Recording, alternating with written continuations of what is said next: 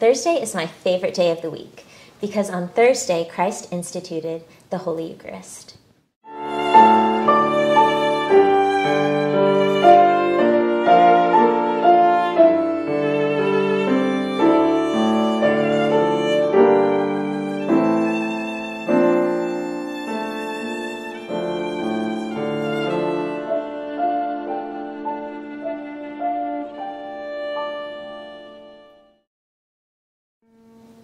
We all love a good story.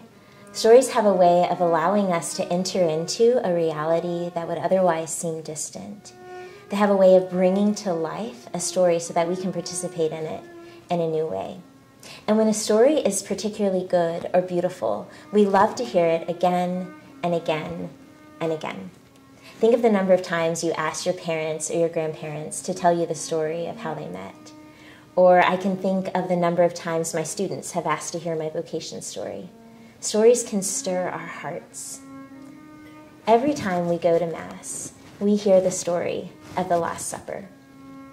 Father explains to us that on the night before Christ died, he took bread in his holy hands and he lifted it up to heaven and said, "Take this, all of you, and eat of it.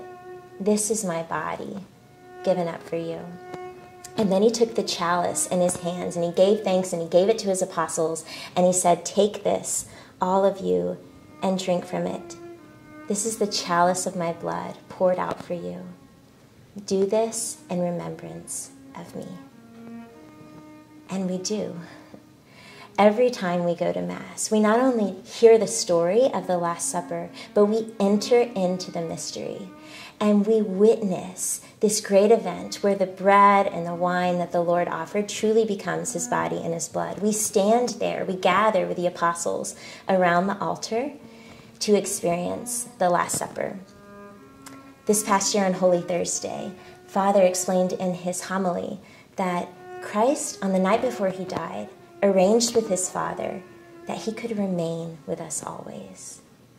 Christ gave us this gift because he wants to be with us and he wants us to remain close to him. So how can you do this? How can you enter into and live this story? I'm going to make 3 suggestions. First, I encourage you to read the story of the Last Supper in the Gospels and try to imagine yourself in the scene. What would it have been like? What would the voice of the Lord sounded like when he spoke these words for the first time? Second, I encourage you to look at a missalette or your own missal and read carefully the words of the Eucharistic prayer so that when Father speaks these words at Mass, they echo in your heart. And then third, I encourage you to pray with sacred art. The Church has given us so much beautiful art where we can actually look in, like we're looking through a window. We can look in at the Last Supper and picture ourselves there. You might even want to bring a holy card with an image of the Last Supper with you so that as you're hearing that story, you're able to enter in a new way. In this year of the Eucharistic Revival, I pray that you will have the grace to live the mystery of the Last Supper. And I pray that through the grace of your Holy Communion, you might know more deeply Christ's presence in the Eucharist.